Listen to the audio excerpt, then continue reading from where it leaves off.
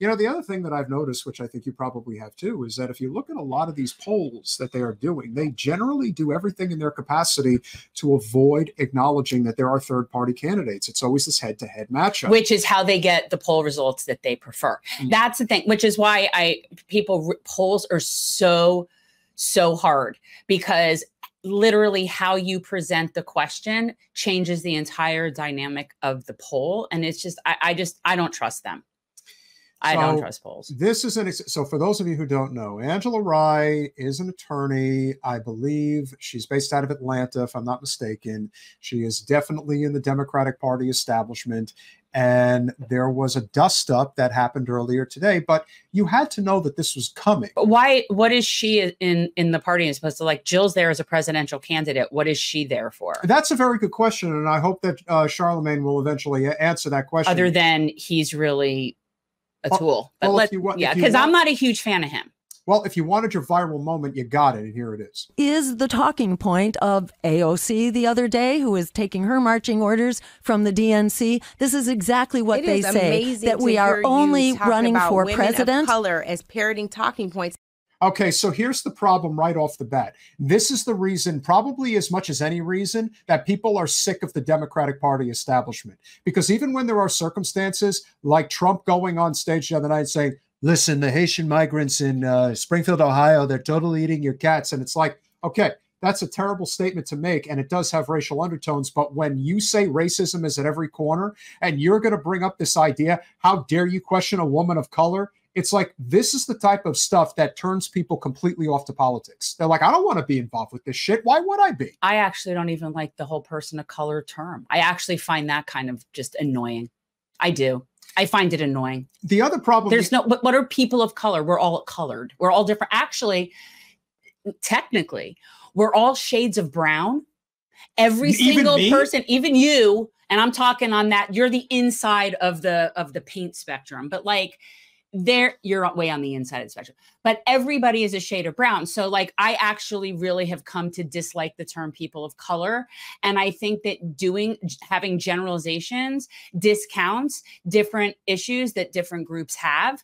And it allows certain people to sort of use it in a way that really they ought not, like certain people we have known that have used that every type of thing.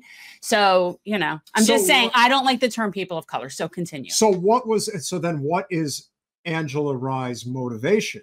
Why would she feel the need to throw that at Jill Stein? Well, first of all, if you're saying she's a Dem operative person, I would say that she's definitely a Dem establishment. So then she went to Overwoke University, and she's going to sit here and do her overwoke nonsense to distract from any legitimate economic issues. And she's going to do that because that's what they do in this whole party. That's the entire point of the Democratic Party, is to distract you with overwokeness so that you don't focus on the actual economic issues.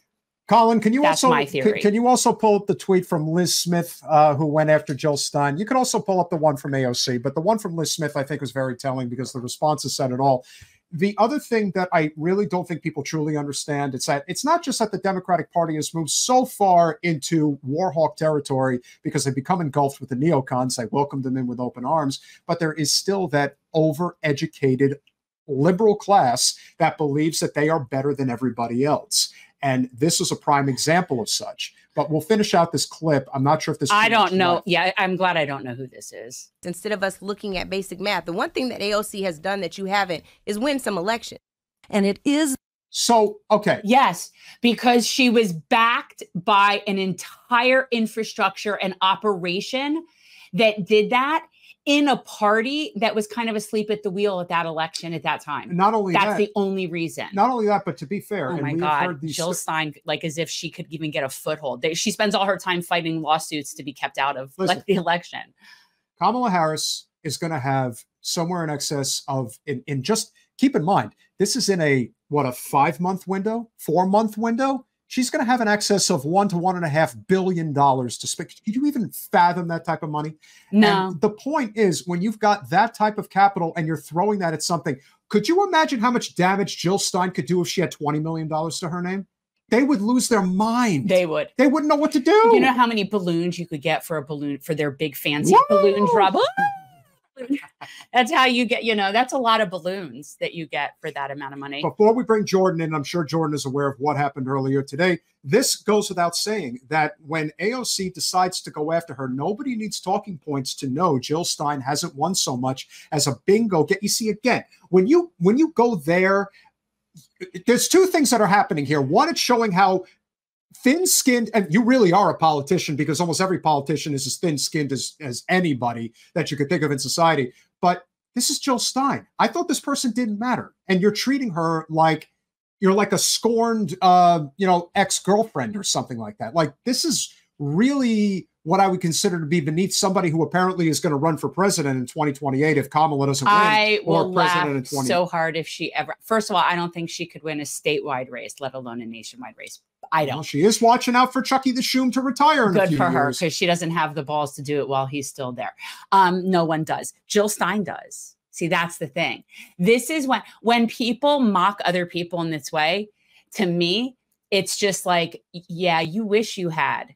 You wish you had, that's fine. You wish you had that. Like, there's no reason to say anything like this, except for the fact that you have some serious insecurity, but also that you also have now attended the Hillary Clinton School of Condescension. And let me tell you, that will go about as far as the deplorables. And on top of everything else, and I said this last week, and I'll say it again now, all you're doing is helping Jill Stein. So you know what? Keep doing it. As far as I'm concerned, anything that creates more momentum to help the people in Gaza and the West Bank, great. Because the more that she looks like a threat to actually upend this election in favor of Trump, maybe they might do something. But you know what? Maybe they won't, because I don't think they really care. But if Alex actually cared, then she would be part of that solution. But she really doesn't care. It's just pathetic. Actually, it's really pathetic. I love how she's talking about building, organizing infrastructure as if she's done that. I'm so curious what infrastructure she built. It's not a good look. Above everything else, it's not a good look. And you fought and organized and won. Please. And when you're siding with people that clearly, again, when you're siding with people like Liz Smith and Dick Cheney, and you're crapping on somebody like Jill Stein, you're supposed to be extending the olive branch and saying, you know what, we do need to make a better effort. Otherwise, Jill Stein could ultimately cost us the election again, like she did in 2016. Here's hoping. This time around, I think Jill Stein might actually cost you the election, because she didn't cost you shit in 2016. No, you wanted to keep saying that. Now that's going to be a self-fulfilling prophecy. But this time, especially in Pennsylvania and Michigan, it might very well be that case.